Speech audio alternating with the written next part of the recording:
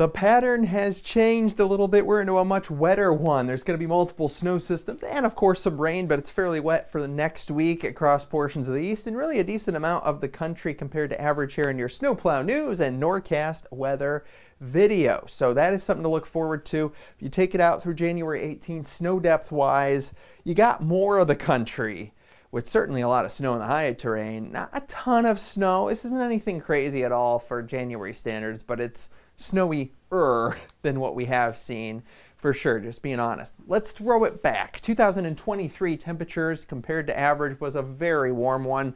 Much of the country above average, some spots well above, most of all of Canada way, way, way above average. The cool, okay, a little bit below average across portions of the west. Nothing crazy. We're getting into a more active pattern. So watch these swirls aloft in the atmosphere. These are like spins, literally. Vorticity is what it's called. That moves through. This is not going to be a huge deal with this East Coast snowstorm. If this was a normal pattern and we were seeing multiple snowstorms by now, this would be like whatever. But since we've been so snow-free relative to average in spots over the last couple years, anything is a little bit notable. I think this next storm here early next week is going to be a bigger one, more loaded, more energy. Look at that. That swirls through nicely. And then we got another one to watch later next week back behind that. So watch this low. It'll come on out here. It'll dip on down. As we go in towards the middle portion of the country, well, we see a little sunshine, hopefully today into tomorrow with that high pressure in control. This will shoot out to the northeast. It's just going to be a little bit of snow across portions of the Great Lakes. Watch for this to start taking hold south of the Ohio Valley here, Appalachians, Pennsylvania, and then move up into the northeast. That'll be an organized low, and it's, again, not a major event. There'll be some snow back behind it into the end of the weekend as well. That'll slide off towards the east. Not much rest for the weary because our next storm's coming, and this could be a big snowmaker into the middle portion of the country, somewhere into the Great Lakes.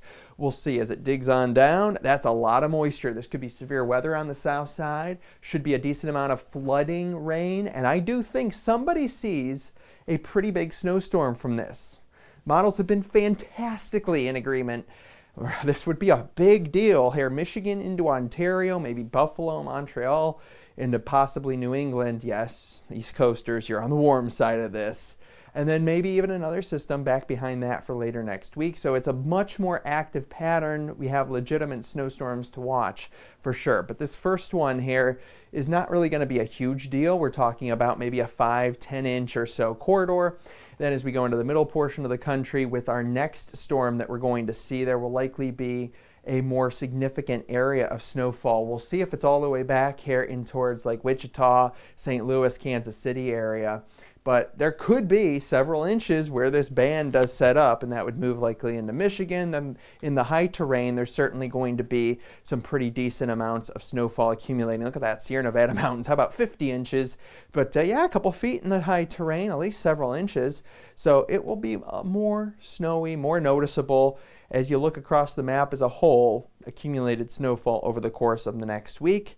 We'll really have to watch this one. Again, depending on where it sets up and what comes together, it could be a pretty big storm.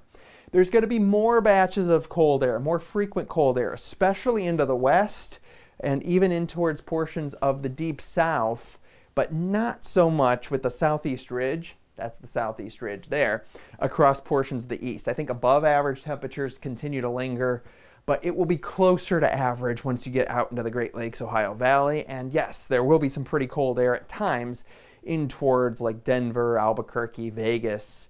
So something to keep an eye on, but notice these are not going to be super cold temperatures as we take you through the weekend. 30s, lows in the 20s. Where's the below zero temperatures in the Dakotas, in Minnesota? Not really. But it's chilly into the south as we take you in towards next Tuesday and next Wednesday. And then there's your core of some pretty cold air there. There's some pretty chilly temperatures at times that come in towards southern Canada. But again, nothing crazy temperature-wise coming up. This is your Norcast weather update.